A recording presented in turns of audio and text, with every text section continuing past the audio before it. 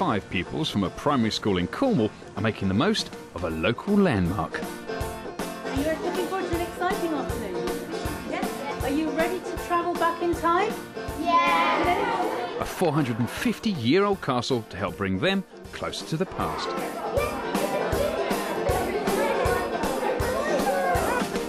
To start their project about the Tudors, King Charles Primary School in Falmouth will be visiting Pendennis Castle. But before they set off, there's work to be done. We've got to have a bit of a chat before we go. Now, when we get up to the castle, what are we likely to see? What do we expect to see up at Pendennis? Alex? We expect to see old Tudor games or clothes, something like that. OK. The castle sort of dominates the local area, and the children can see it most days when they walk to school. But many of them, although they've been up there before, have been up there with parents, and they haven't necessarily looked at the history side of it. They've looked at the wide open spaces and gone for a run. Whereas we can take them up there and use the experts to guide us, give us some insight into the life of the castle. And what do you expect the building to be made from? Nicola? Stone. OK. Adam, have you got any idea? Do you think they're likely to have windows, Adam? Yes. Yes? Teachers spend an awful lot of time planning, and they can actually go and harness things in the environment that they know are going to be exciting and stimulating for the children. It's much more real for a child to go and visit Pendennis Castle, for example, than it is to read about Pendennis Castle in a book or even through ICT. Pendennis Castle is a stone artillery fortress founded by Henry VIII in 1540 and sits high on a headland overlooking Falmouth. Fortunately for the pupils, it's just a short walk away from their school. The lesson started as soon as we left school, really. Getting the children to watch out for other pedestrians definitely works with their social skills, making sure that they take care, cross the road safely. When you've got 30 children with you, you have to really look out for all the other dangers, and you see all the other aspects and all the other features around, and you're able to point them out to the children, highlight aspects about their local locality that maybe they hadn't noticed before or even given any thought. So it's always nice walking somewhere with a class. Get a view of the castle now, look. Invariably, children often get taken everywhere by bus or in cars, and it's a really good opportunity actually just walking, taking the kids from the school to the place that you're visiting, gives them a chance to really sort of, well, develop particular skills in terms of health and safety, so they're actually aware of what's going on around them. And it's also good for other people, perhaps in the town, to actually see these kids out and about. At the castle, the pupils will be taking part in a series of activities devised by English Heritage, which maintains 400 similar monuments nationwide. Hello. Hello, how are you? Welcome to Pendennis. Nice to see you. Are you looking forward to an exciting afternoon? Yes? Yeah. Are you ready to travel back in time? Yeah. We work very closely with schools to make sure that the workshops and the sessions that we provide really fit into the national curriculum and are really meeting their needs. We're very wary that we don't want to just provide workshops without having consulted with schools. That's what I want to look at today. How people lived. What the differences were between perhaps them and us, and also between the rich and the poor. From the minute they walk through the gates to the minute they leave, they are in the right environment. Their mindset is the right mindset for absorbing the information. So what I'm going to do is literally step into the shoes of some from the past, and we'll just explore how it might have been. Rather than trying to deliver a workshop that's this and this is what the costume is, this is what they did and this is how they did it, it seemed easier to be a person from the past. But first of all, literally, the shoes and the stockings. Very fine stockings, not silk these. Only the Queen and very rich people can wear silk stockings. Stepping back into the past as an individual I've researched means that the information is accurate, which is incredibly important, but it's interesting.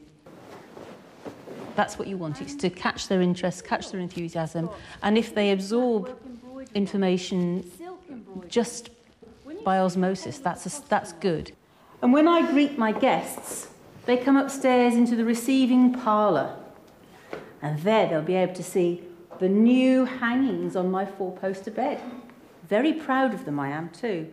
The benefit of a site like Pendennis for teachers really is that firstly it's getting the children out of the classroom, so it's generating enthusiasm for a subject which can potentially be quite dry in the classroom if it's just sort of based on textbooks and that kind of thing.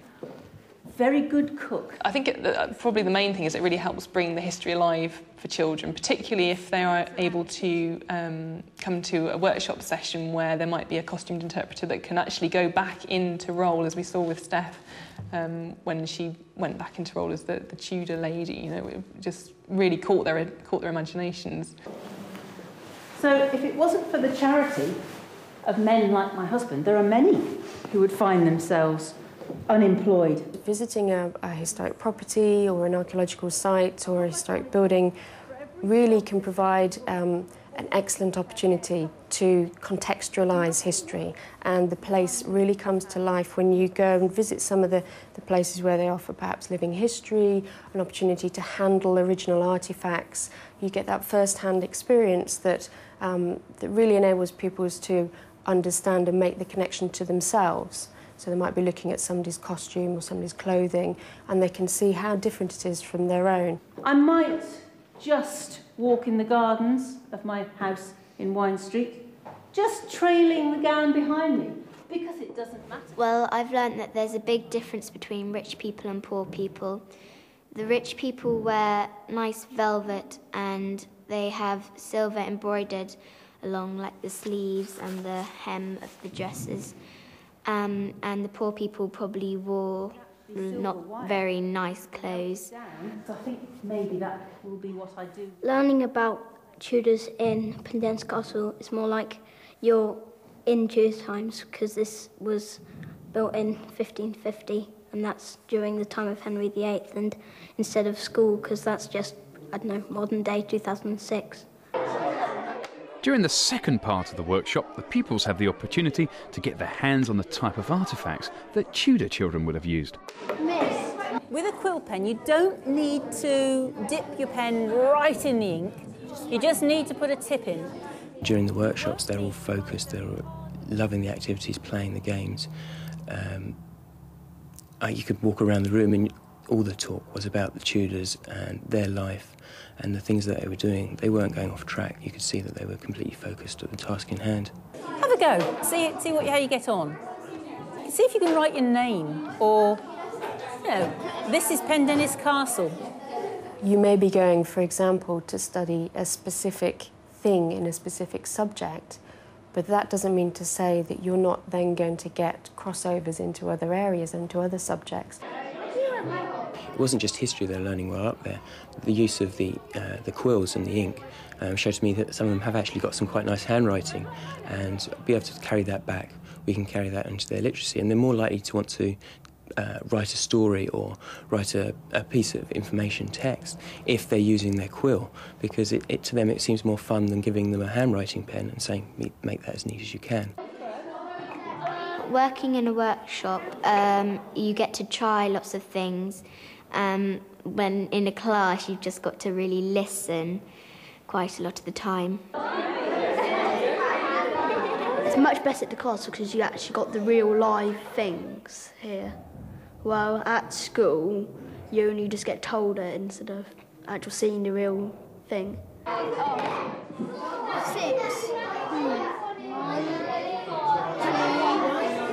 2, 3, 4, 5. Oh, yeah! I think it's better learning in a workshop because you get to learn lots of things, and if you really enjoyed something, then it sticks in your head more.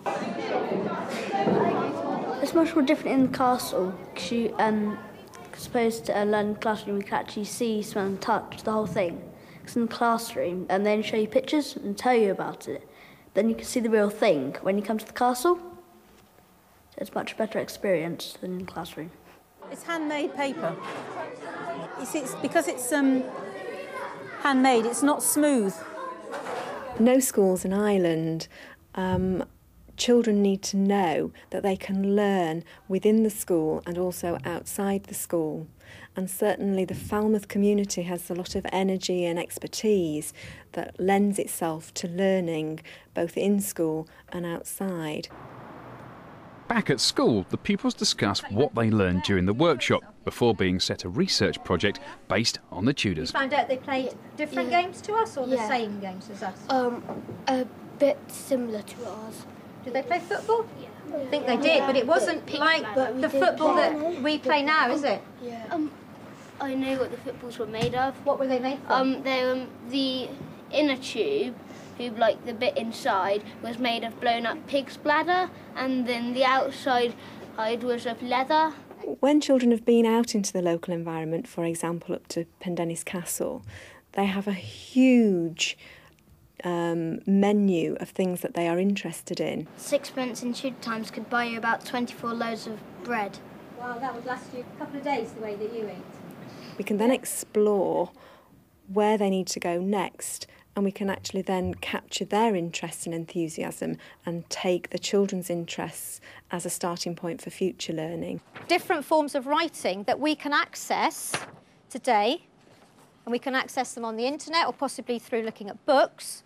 We're going to talk about what they can actually remember from the trip, and then they're going to have working in groups, looking at specific topics. They will then be able to research that area further, bring back what they found and share it with the rest of the class, while others are looking at Tudor music, putting together maybe a Tudor poster advertising what we're doing, using as many different forms of ICT as we can during the one lesson, but not overloading it so it becomes cluttered. Now, how are you going to find out about this? Well, you're going to go on the internet. Yeah, one of you needs to. Rich and poor. We're really privileged in this country in that we have history all around us. And you don't need to have a castle right on your doorstep to be able to teach history. Yeah, because that's not the type of... Here at King Charles, we're really lucky to have Pendennis Castle on our doorstep. But even if we haven't got that, we are going to use Tudor artefacts.